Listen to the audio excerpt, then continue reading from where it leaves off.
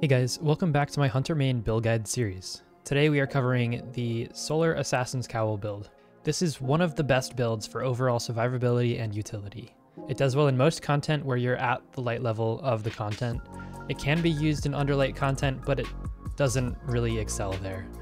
It's really nice for solo flawless dungeons, strikes, raids, all sorts of stuff, but it starts to struggle when you get into content where there are a lot of shields and enemies with lots of health. You can make up for those parts where this build lacks with other parts of the Solar subclass that are really strong, like Ember of Empyrean to extend Radiant and Restoration. This season, the build is a bit stronger with the artifact mod, Rays of Precision.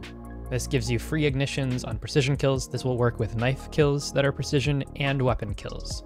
Another thing that makes this build really strong is its ability to swap to other solar builds on the fly, like Nighthawk, Shards of Galanor, or Star Eater with Blade Barrage. Now let's get to the core of the build. There are some parts of this build that are extremely important, and there are other parts that just enhance it. The core of the build is the part that is extremely important. So the first part of this is the knock 'em down solar aspect. This aspect enhances your supers, so if you, for whatever reason, use Deadshot, you'll have increased damage resistance, you'll have increased duration on your Marksman Golden Gun, and Blade Barrage will launch more projectiles, which increases the overall damage output. But on the side, it will give you your full melee energy back when you get a final blow with your powered melee, as long as you're Radiant. You can get Radiant with your powered melee by using Ember of Torches. So you throw your melee, it hits an enemy, you get Radiant, and the enemy dies, you get your melee back. If for whatever reason you don't kill an enemy with your melee, you can throw on Gambler's Dodge. And this will just be a quick charging way to get your melee back. Other parts of the build that enhance your experience are Ember of Singeing. Ember of Singeing will make it so you have increased uptime on your Gambler's Dodge because your knives will be scorching targets, and because you're also defeating scorched targets, your knife will be up more often with Ember of Searing. With healing nades, you'll be able to apply restoration to yourself and extend that restoration with Ember of Empyrean. With Ember of Empyrean, any solar weapon or ability final blow will extend restoration and radiant.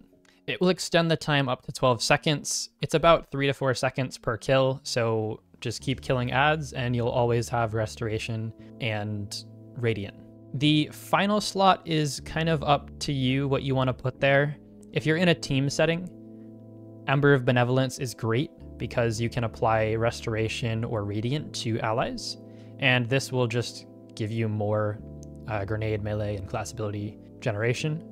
Another option here is Ember of Char. If you have ignitions going on with Rays of Precision from this season, this will spread Scorch to those targets nearby and help you with Ember of Singeing and Ember of Searing. My final recommendation for this slot is Ember of Blistering.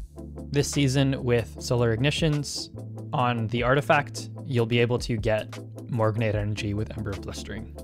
Moving over to armor mods, we'll start on the helmet.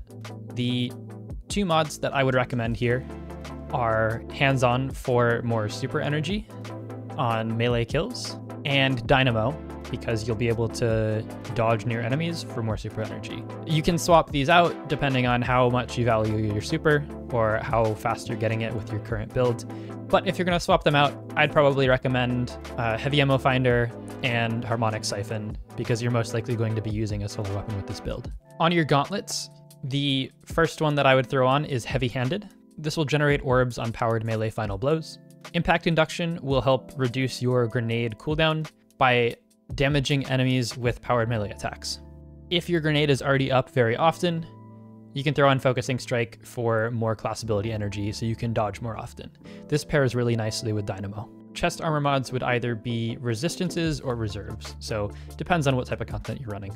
On your legs, you can run Innervation or Insulation for more grenade or class ability energy, and then whatever else fits. You could run Absolution, you could run Orbs of Restoration, or whatever scavenger or holster you want to put on. Now, I always recommend that you run Special Finisher because this is just a one-cost mod that will hold armor charge for you. If you don't have anything that can hold armor charge, you will never be able to hold armor charge. So throw on special finisher, and any orb you pick up will stack up to 3 armor charge. And if you hit a finisher, you get free ammo. If you swap to another build that has surges on it, you'll have that armor charge prepped and you don't need to pick up orbs after you swap. Reaper is another good option if you're getting a lot of weapon final blows. You dodge, you get a final blow, it'll generate an orb. If you don't have space for this, or you're not using your weapons a lot, I would swap that to powerful attraction, so when you dodge, you pick up orbs.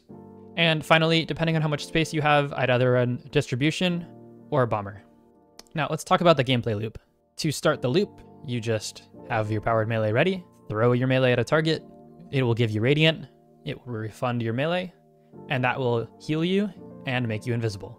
You just keep repeating this, and you can stay alive pretty much infinitely, as long as you have enemies to kill. To add on to this, you can use the power of the Solar subclass to utilize Restoration through Ember of Empyrean, and chain that healing on top of the instant healing that you get from Assassin's Cowl. If you can't get a melee kill, you can also go invisible and heal by hitting a finisher. So just get an enemy low, use your finisher, and Assassin's Cowl will make you invisible and heal you. Another thing that you can use alongside this build is your loadouts. For demonstration purposes, I've put together an Assassin's Cowl build and a Celestial Nighthawk build.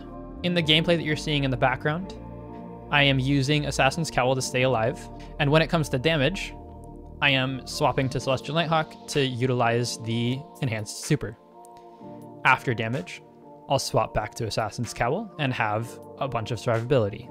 Using loadout swaps like this will help cover up weaknesses of certain exotics. Nighthawk is great for damage, but doesn't have great neutral game. On the other hand, Assassin's Cowl is great for the neutral game and doesn't have great damage. Combine the two and you have a very, very strong build combination. If you don't really want to use loadouts, both of these exotics are helmets, so it's a very quick swap. You just swap to Celestial Nighthawk, pop your super, and then swap back. If you do choose to use loadouts, there are some important things to note. When you preview the subclass, you want to make sure that the super, the abilities, the aspects, and fragments are all in the same order. Now for abilities, it doesn't matter too much. You'll just lose the ability energy when you swap. But if your super, aspects, or fragment are out of order or incorrect, you'll lose all ability energy, including your super. So just make sure that you note the order of the aspects and fragments before you save your second loadout. As you can see, my Assassin's Cowl loadout has Marksman, Knock 'em down, on your mark, Searing, Benevolent, Singeing, Torches, Empyrean. And my Celestial Nighthawk build has the exact same order. If even one of these fragments is swapped, you'll lose all ability energy. The best way to make sure that you have this all set up is to equip one loadout, save it with all of the abilities and fragments that you need, and then make your second loadout, but save that on another subclass. Now, swap back to the loadout that has the subclass that you want. Equip the armor for the new loadout, and then swap to the subclass that you just had on your other loadout. This will have everything in the correct order. All you have to do is overwrite. Now, something that I should have mentioned earlier in the video when I was going over abilities is which knife to use. My favorite one to use with this build is Knife Trick. These are probably the easiest way to just consistently land final blows. They don't have as much range as the other knives, but with this build, range doesn't really matter because of your invisibility. Now, if you're struggling with Knife Trick, you can put on Proximity Explosive Knife. This one works for sure. Some people prefer this over Knife Trick. I just seem to have some bad luck with it sometimes with landing those final blows. Sometimes it seems like you'll get a final blow if you hit a direct hit. Sometimes it'll land final blows on the weaker enemies if it's on the ground. This one is just inconsistent for me, so I stick with Knife Trick. If you stuck around to this point of the video, I thought I would mention that 95% of the people that watch my videos are not subscribed. If you fall into that percentage, I'd really appreciate it if you drop a subscription to the channel. It would help me out a lot. Now, if there are any builds that you want to see me make a video about, drop a comment down below, let me know what you want to see. If you have any questions about this build, also drop a comment, and I'm pretty quick to respond to those comments, so don't be afraid to ask. Now that's all I've got for this video. Thank you everybody for watching. Drop a like, comment, and subscription, and I will see you guys next time.